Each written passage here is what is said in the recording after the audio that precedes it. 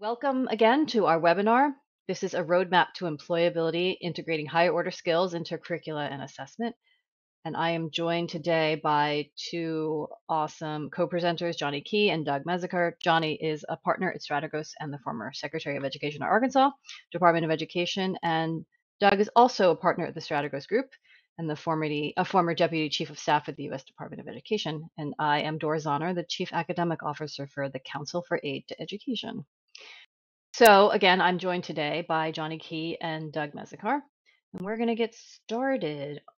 So again, this is a roadmap to employability, integrating higher order skills into curricula and assessment. But before we get started, a few things, learning objectives. At the end of the webinar, there are 4 things that we want you to have learned: how state and federal funding and policy can support the integration of higher order skills into construction, curricula, and measurement; to learn insights from the former Secretary of Education of Arkansas, that's Johnny, about how to design a K-12 educational system that truly prepares students for employability and entrepreneurship; how higher order skills connect and complement content and knowledge; and innovative ways districts are teaching and measuring higher order skills across curricula.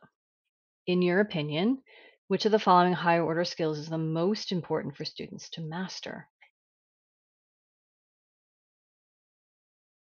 These are higher order skills that are above and beyond content expertise. More than half are saying critical thinking, with communication as a second, 21%. And collaboration and creative problem solving are sort of tied.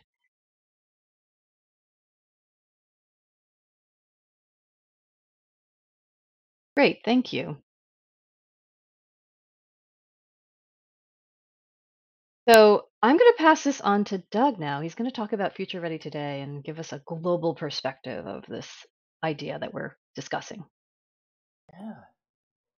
Doris, thank you, and excited to be with you all here today. So I'm going to set the table for a lot of the discussion coming up. So my background has a lot to do with policy and funding, and really understanding where some of the major trends in policy and funding are going in regards to employability, in terms of getting students ready for their next step, higher order skills. And so one place to start, though, is really a question, right?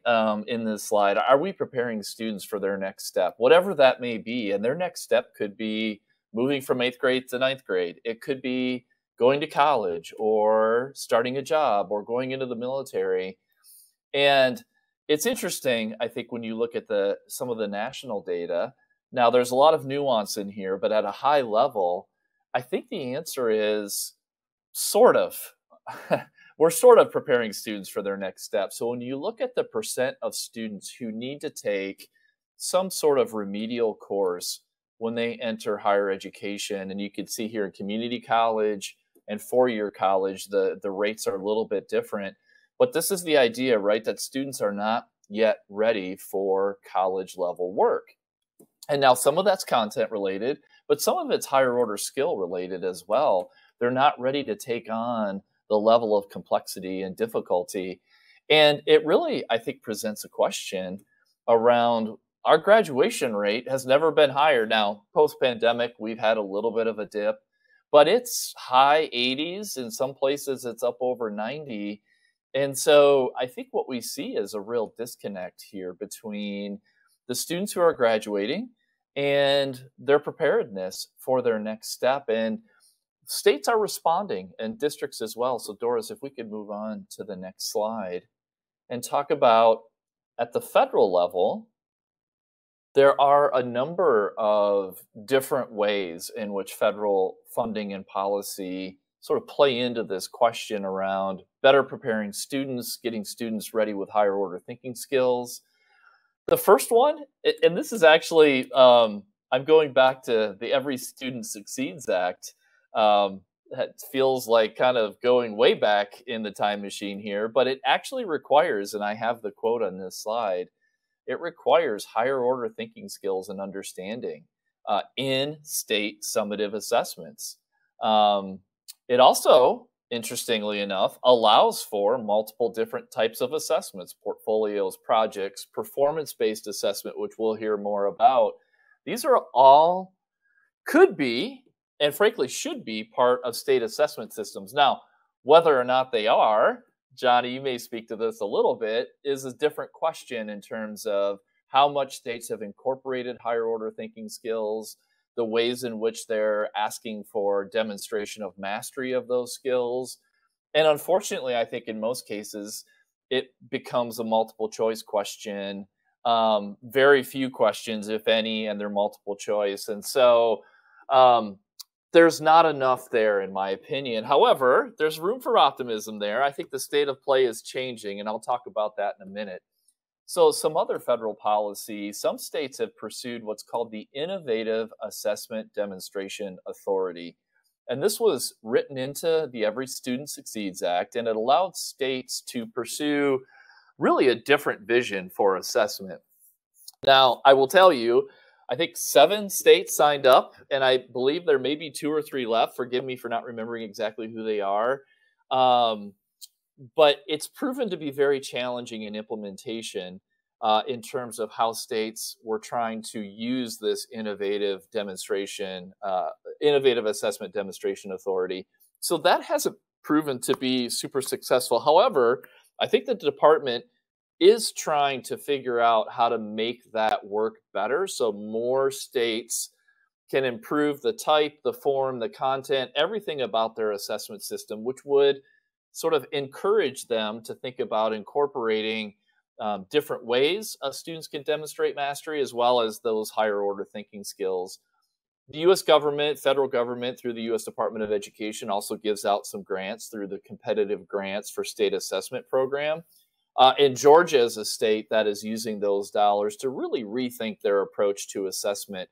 So these are annual dollars. It's a competition that's run. States apply for the dollars and can use them to really rethink how they're approaching their state assessment. I'm going to talk about stimulus funding. It's still out there. There's some left. I'll tell you how much here in just a minute. And then last but not least, this is really interesting development. Within the last month, Montana received a testing waiver from the US Department of Education to do what's called through-year assessment. So instead of a single summative state assessment, they're actually looking at assessing multiple times through the year and aggregating those results into a final score. Now, that doesn't necessarily get us to a performance-based assessment or higher order thinking skills, but what it does start to point toward is this growing movement toward moving away from a sort of single statewide summative assessment given at one time at the end of the year, largely multiple choice, largely kind of, if you will, an autopsy of what we or students may or may not have learned. So I think what you're seeing is change amongst the states and even amongst districts around assessment, which ultimately I would argue is a positive thing. So I'm going to talk a little bit about, so where do we stand with stimulus spending? Well, we're almost at the deadline for ESSER 2. So we've passed the deadline for the CARES Act. That was ESSER 1. The deadline was September 30th of last year. The deadline for ESSER 2 is actually like in 11, 12 days. It's the end of September. And then the American Rescue Plan Act, the last fund, ESSER fund, that deadline is September 30th of next year. And ESSER 3 is the big one. That's the $122 billion. And you can see here, ESSER 1 is largely spent. I know it doesn't say 100%. That's mostly a lag in reporting. ESSER 2 is largely spent as well. You can see here, 84% of the dollars have been spent. The rest of those dollars have been obligated, which is federal speak for they're under contract. And so that leaves roughly half-ish of the American Rescue Plan Act dollars over the next year to be spent.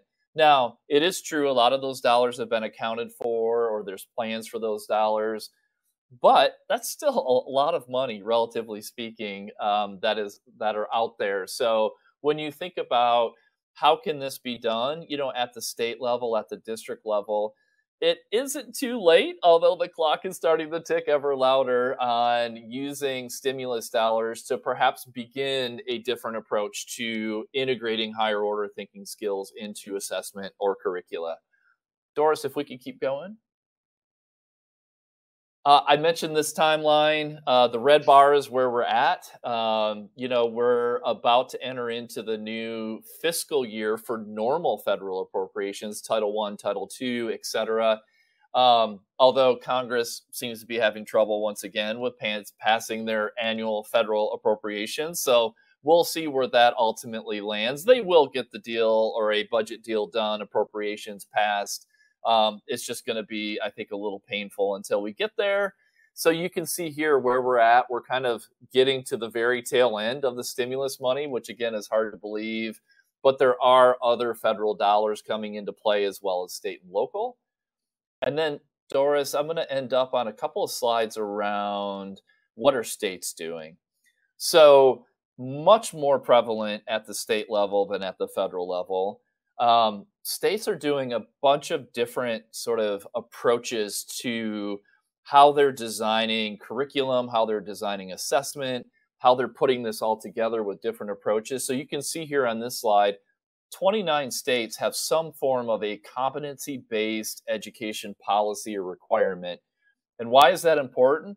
Well, it begins to move us away from that sort of, we've got standards, we've got assessments, we've got accountability, and we're looking at mastery just sort of in that very sort of sequential way, where competency-based can allow for the integration of higher order thinking skills into curriculum and assessment. So states are in different places with this, but I would call this a very positive development as we start to think about how do we incorporate competency-based in ways that we haven't before. Portrait of a graduate. Oh, if you go back, Doris, just one slide. So we had a beginning of a poll question. So portrait of a graduate, there are 16 states, and I'll show you that slide in just a minute. So this is the idea of what do graduates need to know and be able to do when they graduate. So it's this idea of, in some states, it's called portrait of a learner, a graduate profile, but thinking beyond the standard, we've got a diploma, we passed the state assessments, and now we're ready to go. And it's this idea of incorporating more experiences. It could include career and technical education experiences, higher order thinking skills. And so states are moving toward this idea of rethinking, at least in high school, what it means to prepare students for their next steps. And if you look at any of these portrait of a graduate definitions or models that states have, they all incorporate a variety of these higher order thinking skills that we'll be talking more about. A number of states are involved with the Council of Chief State School Officer Innovation Lab Network, so they're trying new innovations out. 6 states are really diving deep on student-centered or personalized learning initiatives. And then one other to highlight, in Missouri, 20 districts have gotten together and really have asked the state to rethink the approach to curriculum and assessment and really want to go down a competency-based path. So even within states, you see groups of districts wanting to approach standards, assessment, curricula in a different way. And then, Doris, just to put a visual to some of these numbers, if we go to the next slide. So this is the group of states. Now, if you don't see your state on there and you're knowing you're doing competency-based education, let me know, drop it in the chat. I'd love to add more states to this list, but this was a list from KnowledgeWorks, if you've ever heard of that group, that they compiled the different sort of state policies around competency-based education. So a lot more than you would think, and there is a lot here. And then Doris, the last slide here. So portrait of a graduate is what we're going to talk more about today. So 16 states, and this feels like a growing sort of movement, or there's growing momentum around putting this portrait of a graduate in place. And some of this overlaps with the competency-based states, some do not, but it's, again, this idea of let's rethink high school and let's focus on some of these different skills, these different competencies that we want students to have when they take their next step. But many lack a way of measuring. So we've got this rethinking, right? But how do we know that we're actually achieving the goals we set out for these portraits? And many states, unfortunately, are still kind of in the we've got something written down, but we haven't implemented it quite yet. And so they're in different phases and stages. But I think overall, as you look at federal funding and policy, state funding and policy, there's really, I think, a movement toward how do we better prepare students? How do we leverage existing funding and policy to make this happen? And some of it is within the context of federal law, some of it's very specific to state context, but there is a lot happening. And I think every day, more and more momentum is growing behind incorporating higher order thinking skills, rethinking assessment. How do we better prepare our students for their next step? So with that quick overview, Doris, I'm going to turn it back over to you and Johnny to sort of take it from here. So hopefully that gave you a landscape analysis of where we're at with some of these policies. Thank you so much, Doug. Excellent and very informative, and I think useful. We have a question coming up, but we'll get to that at the end regarding Portrait of a Graduate. So, Johnny, you're up for a state leader's perspective. Well, thank you, Doris, and want to thank CAE for sponsoring this and the support from EdWeb. It's exciting to be a part of this conversation. While Arkansas was not, as you just saw, one of those states that had officially adopted a portrait of a graduate, certainly the concepts of higher order thinking, those concepts were at the center of many of our conversations. In 2016, we kicked off a brand new mission and vision and for the department, and it was to help create a state that supported student-centered education. And a lot of that is happening in pockets. Arkansas is, as most states are, considered local control states.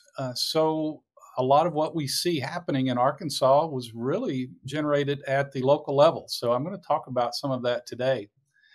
But here's the challenge. The challenge for all of us is to create greater learning opportunities for all students, whether they are rural students, whether they are minority students, whether they are students with disabilities, whatever they come to our schools with, it is our responsibility. We must make learning relevant, and students need to see the application of content knowledge. And my son taught me this. I'm actually joining from his apartment in Brooklyn today.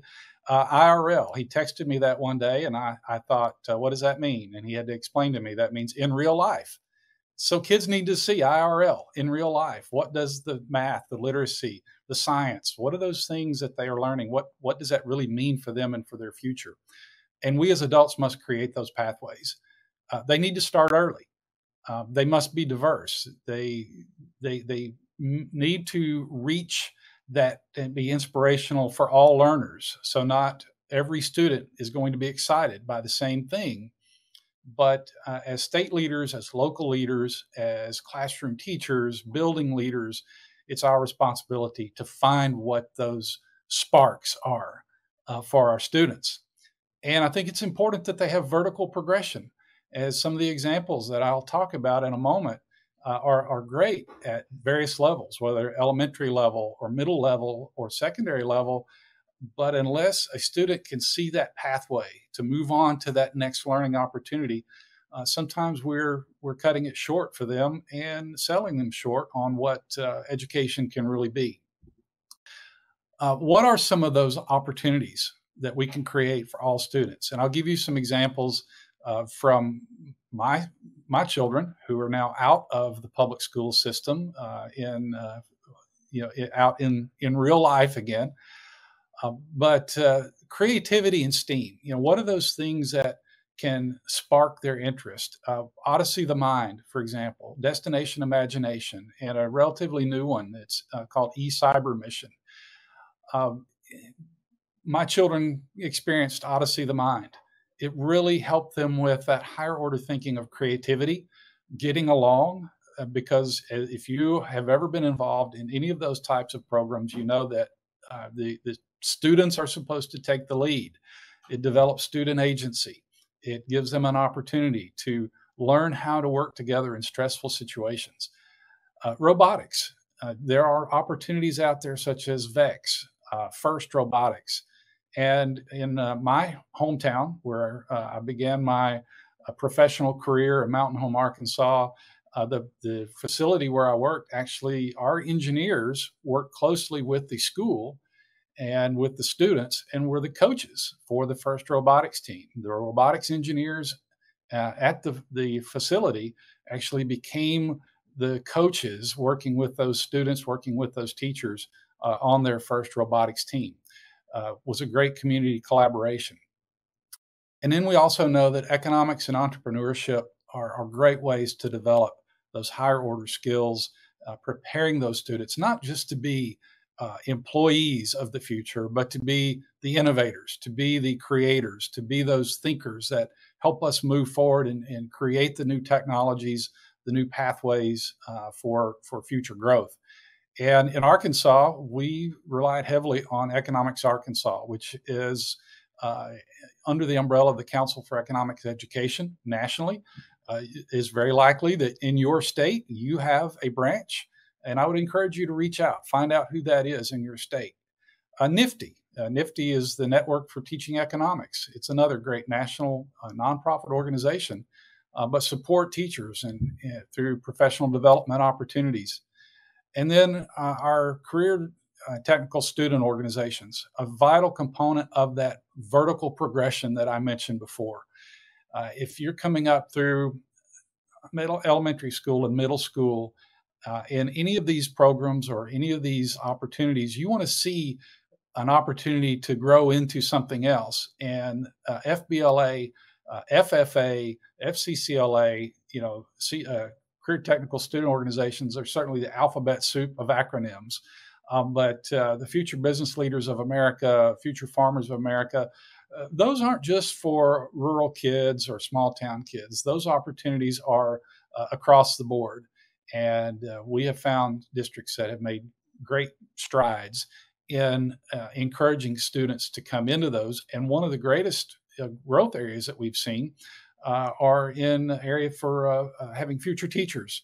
The Educators Rising program that is part of Phi Delta Kappa, we have seen a tremendous growth. And in those opportunities, again, providing that pathway to create those higher order, enhance those higher order skills. How do we get there? I think it's imperative that we engage the community. Community partnerships to get to where we want to be are essential. And it's obviously the business and industry, our cultural organizations in various parts of our states and in our cities, our faith-based organizations, they need to be at the table. And then the state and local and federal government entities, partnerships that we created through our Arkansas Game and Fish Commission. They have an arm, they have an education arm at the Game and Fish Commission. Many states have similar programs within their state wildlife conservation, whatever it's called in your state. They probably have educators that create opportunities for learning and collaboration. The state and local governments, there are historical societies, there are cultural societies in those localities. I would encourage you to reach out and connect with them because they create those relevant learning opportunities for students.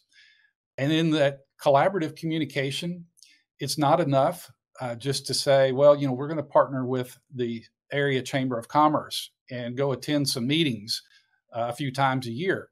It has to be more than that. There has to be meaningful dialogue with those entities. Ask them what their expectations are. If you're looking to create some type of work opportunities for students, internships, externships, those types of things, the school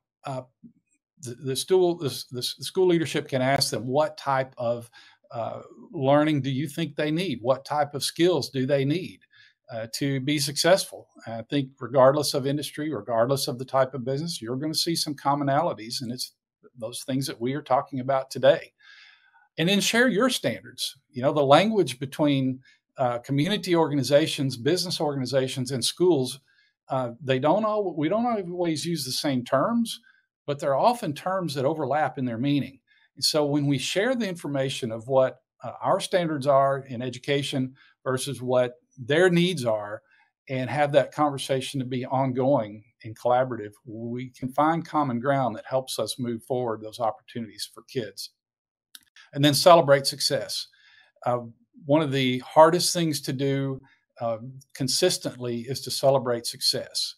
And that doesn't mean a year-end party. That means ongoing through the process, find those opportunities to celebrate the success of a student, a class of students, a group of students, a school, and share those opportunities with your community. I'm going to give you some examples of some schools in Arkansas that have done a great job with this. And Batesville, Arkansas is a rural school district in northeast Arkansas. Batesville, the Southside School District, they created a partnership with their White River area Chamber of Commerce, along with a local community college, with local manufacturers. If you've heard of Bad Boy Mowers or Spartan Mowers, they becoming one of the largest producers of lawn equipment in the U.S. Right there in a small town in Batesville, Arkansas, in their White River Health System. They created the Project Future Story. And hopefully you'll be able to access these links, but put a link in there to learn more about what that looks like. But on an ongoing basis, they bring all of the community business leaders, community leaders, city leaders, and work as mentors. They have opportunities for interviews, student interviews that sometimes lead to unpaid internships or paid internships. And it's not just the high school kids. It's not just the juniors or seniors that participate in this. It is all the way down to the elementary level, because they start early with thinking in terms of what my future story looks like as a student attending the Southside School District. So that's one example. Another example are the Springdale Schools of Innovation. The Springdale School District is in northwest Arkansas. Recently, in the last few years, has become one of the largest school districts in the state. And they've created 2 schools using waivers from the State Department of Education to create schools of innovation, where they have personalized and accelerated learning opportunities, not just in career technical areas, but also in the arts, in the business, and post-secondary partnerships, so that students can earn credentials, not just hours toward higher education, but also certificates and other credentials that can help them in the workplace. They set clear expectations and with the students and the parents and the community using proficiency scales. So not the standard grading model that we're all accustomed to. And they also focus on student agency. They put students in charge of their own learning. And at the most recently opened Jim D. Rollins School of Innovation at the elementary level, they're using age-appropriate elements of those same concepts and implementing those at the elementary level with personalized and project-based learning. And then I want to call out Ms. Stafford. I saw Ms. Stafford popped up there from Central High School in the Little Rock School District. And I want to brag on the Little Rock School District and the other area schools in Pulaski County, the Little Rock area, because they have recently partnered and created the Academies of Central Arkansas. It is in partnership with Ford Next Generation Learning. And they have created some opportunities for students in all of the high schools in Little Rock, North Little Rock, Pulaski County, and Jacksonville. And I have a short video that introduces what they are doing there.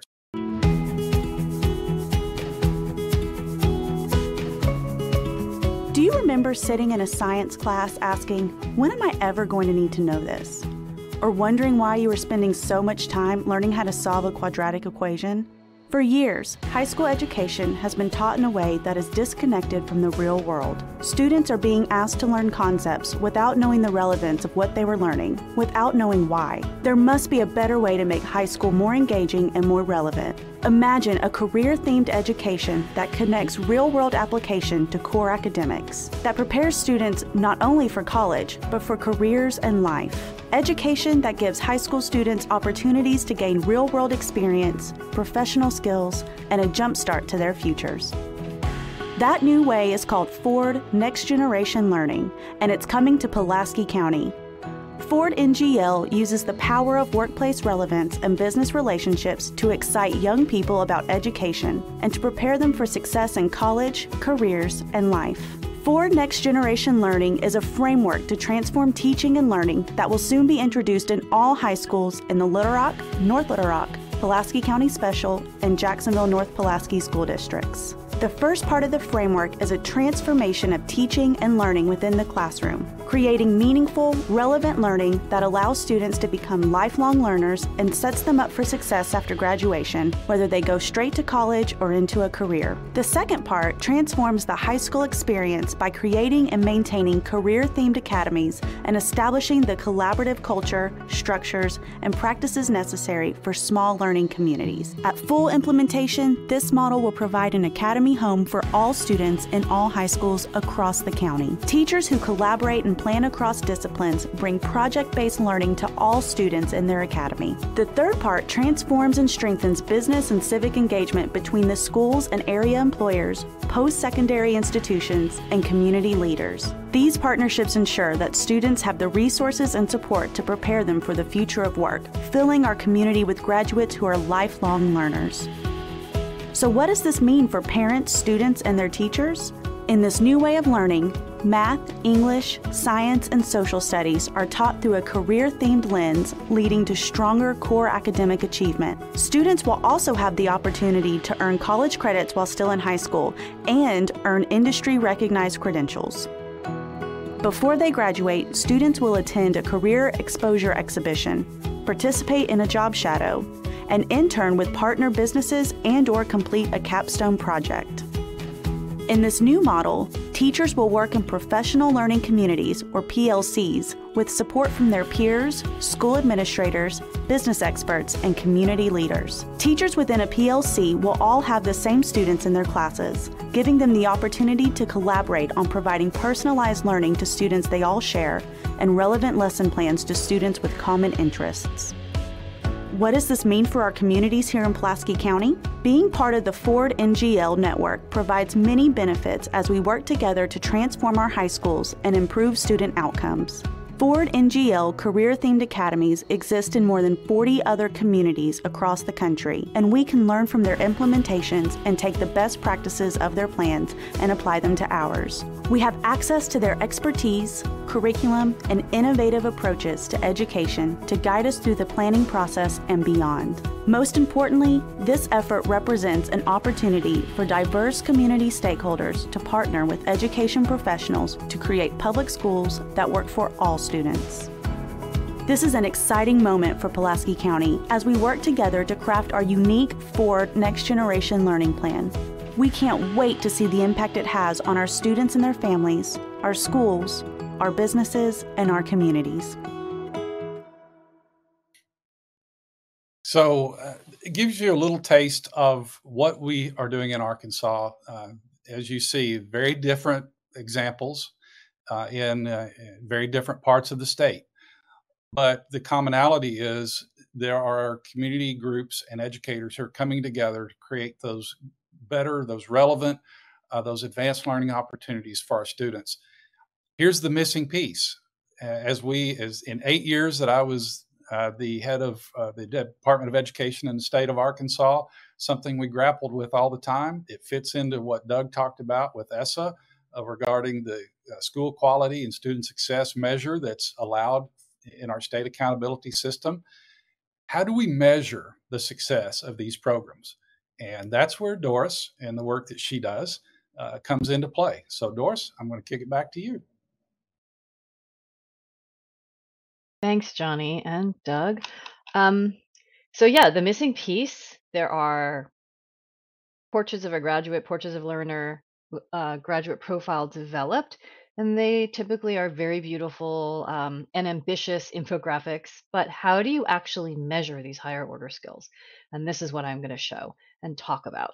So there are two things that I'm going to basically be discussing and showing. But before we do that, I want to run another poll question.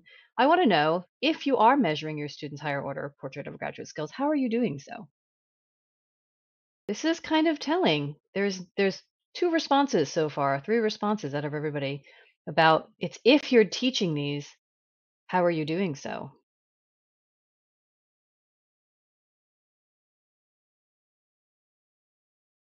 Embedding it in coursework is winning by a lot, by a long shot.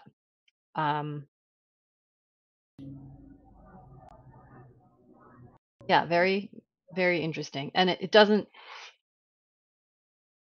perhaps you, and this is like, this is a deliberate attempt at teaching this. So most participants here are saying that this is part of the embedding in the coursework. Okay, thank you. I'm going to close the poll. And then the second poll question we have, if you're teaching, if you're measuring them, so you're teaching them was the first question. If you're measuring them, how are you doing this?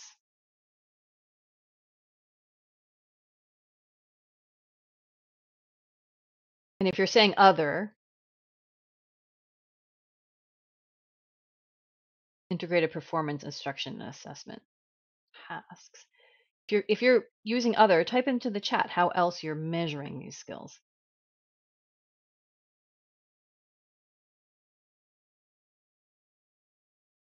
So this is very interesting. The large majority of the participants on this webinar are using embedding this in teaching, and it looks like it's a relatively equal mix of how they're assessing. Classroom observation, classroom assessment, summative assessment, student survey, or other. Working impact assessment platform. Very interesting. Okay, so now what I'm going to do is talk about why these skills are important. So Doug set the stage at a very high federal level. Johnny gave us a state view and some specific examples of how this is being done. But why are these important? So the research that my colleagues and I have done over the years show that students who have higher performance of these higher order skills tend to have higher cumulative GPAs by the time they graduate from their university or college. And they also tend to have better post-university outcomes, meaning after they've graduated, as measured by employment, salary, graduate school enrollment, as well as their employer ratings or their likelihood of getting a promotion or a raise. So we know that these skills are tied to better outcomes in a positive way. But how can we measure these skills? So this is something that we would argue at CAE should not be done using a multiple choice assessment. And so what we do is we have an assessment that is a performance-based one that uses a real world scenario. It puts students in a situation that they would encounter in the real world, whether if it's for high school students as part of the student council or an internship, or if they're in middle school, even if they belong to some kind of club where they have to make a decision. And then they're asked to recommend a solution. So just like in the real world, the assessments that we have, there's no single answer that would be correct. There are lots of nuances to having a solution to a problem, and we measure them on their decision and how they back up their decision and justify with evidence that's provided in this performance task that has multiple documents. So there are several documents in every performance task that a student sees, and they vary in terms of the type of information they get, whether it's a research report or a newspaper article or sometimes opinion pieces. And they can use the evidence in these documents in order to make the decision that they're given. And there is no single right answer, as I said. And there are pieces of information we're also looking for data literacy and information literacy if they have these skills, because some pieces of information, for example, if it's just some kind of web discussion board and the students are using that as evidence to back up their decision, that student has less information literacy than someone who actually understands that it's a research report by a scientist that has been published. We score them on a rubric ranging from 1 through 6 for analysis and problem solving. So that's the critical thinking problem solving aspect of this higher order skill set. And then on their writing skills, so communication. So how effectively do they write and how well do they write? Do they adhere to the standards of written English? We then issue a student report. Actually, sorry, this a student report where they get detailed information on how they do in terms of their total score and their subscores, as well as how they compare to their peers within their school, and then across all the schools within the United States, all the students within the United States who have tested with us. This is a very general, high level critical thinking that's considered to be domain agnostic. So they don't have to have any specific content knowledge of math, science, ELA, or social studies to do well. Everything is provided to them. But you can also assess these skills in a content specific way. And I'm going to show you an example of that. So we partner with the New York City Department of Education, which is the largest school district in the United States, on developing performance-based assessments for it's called the Office of Periodic Assessment. So it's the non-summative group. And these are performance tasks that teachers can use and opt to use in the classroom that measures science, social studies, ELA, and math, but the higher order skills within each of these content areas. So the scenarios are based. This is an earth science example that I'm showing you. And this was actually developed with Hurricane Sandy from 2012 in mind, because we want to make sure that all of the information that the students are seeing within New York City is relevant for that student population. So we wouldn't necessarily run Hurricane Sandy type of performance task about an island sinking if you were in a district in Missouri, for example, because you don't have islands that sink into the ocean in the middle of the country. So again, we always try to make this context appropriate for the students. So the first one is explain reasons why New York City is sinking and use evidence from the text graphics to support your answer. So the students receive texts and graphs for all of the different sections, and this is a 5-part performance task. The second part talks about sinking lands and rising seas. So again, bringing more scientific concepts to the students, and then asking them to make a judgment about the data that they're seeing for this particular earth science task. How quickly are parts of New York City sinking, and which factors are contribute? Then they're given additional information that might contribute to the sinking and coastal flooding, which is about coastal flooding. So what happens, and if you look at the diagrams and the text that they're given, evaluate which areas of New York City are most vulnerable to sea level rise and land subsidence in here. So what's going to happen in the next century, and describe the factors that you consider in this evaluation. So now the students are asked to evaluate. Then the next part is about finding a solution. So we know that there are issues with rising sea levels and sinking land. So what would be a solution, a viable solution for this problem? And they're presented with different types of solutions, and they have to pick one that would be best given the location that they have and explain why. And then the last part, so again, like I said, this is a 5-part task. The last part asks them to integrate all of the information and make a claim about that engineering solutions, for example, are the best and why. So they have to then integrate and synthesize all of the first 4 parts into their argument for or against the claim that engineering solutions are the best. So assessment by itself is insufficient. And one of the things that we've looked at is how do we integrate curriculum that has a lot of innovation and using these higher order skills. We just saw in the poll that we had that many of the instructors and educators here are embedding this in the classroom as part of the curriculum. But how do you know that it's effective? And we have to have measurement as the other piece of it. So it goes hand in hand. So this is a model that's been used in higher education. So this is with Texas A&M University for their undergraduate business school. And what they've done is they've started with this idea of assess, teach, improve, and assess again. So all of their entering students they take an assessment on critical thinking to see how well they are, to establish where their level of competency is. Then in the classroom, as part of the exercise with the professors, they review their reports from the assessment that they took, and they look at ways in which the students can then improve. And then there's instruction. So there's support materials for the students to specifically improve and deliberately teach this in the context of an intro business class. So there are modules that teach critical thinking with respect to supply chain and finance and accounting. So it's all embedded in content. These critical higher order skills are embedded in the content of the instruction itself. Then the students are allowed to practice and apply these skills using a performance task through these assignments over several weeks. And then they're reassessed to make sure that their skills have improved as a result of the instruction.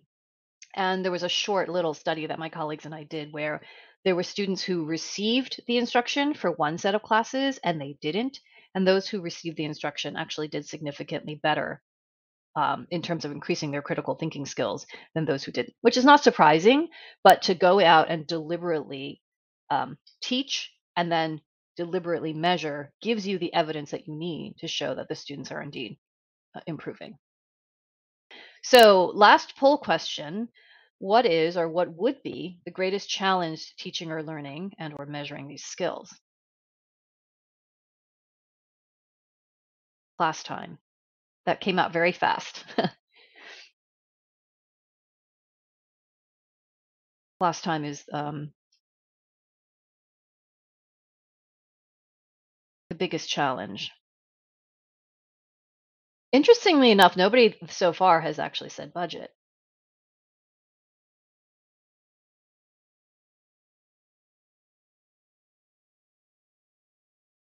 Great.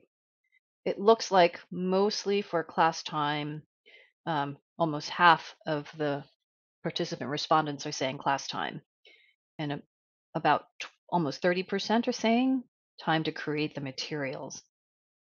So between the two, it's really a large proportion.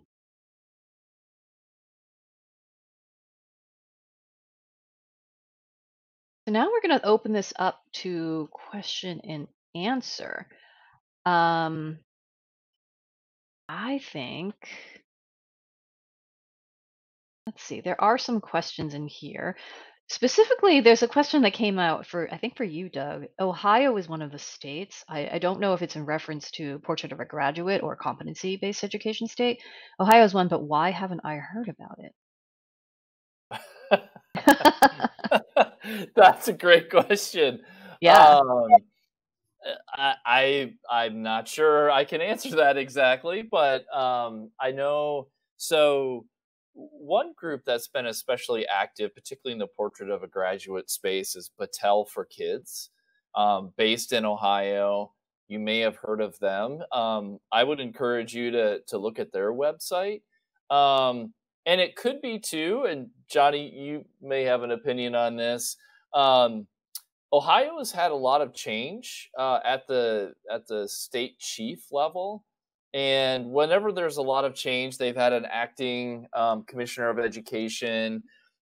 Sometimes the communication of what the state may be doing is not where it should be, as the team isn't fully in place, and so I would think as Ohio kind of gets a permanent person in place and kind of sorts out how they're sort of running their state Department of Education, I would expect you would hear more about that. But I actually think a lot of what's happening in Ohio is coming from Battelle for Kids and from some of these other organizations out there.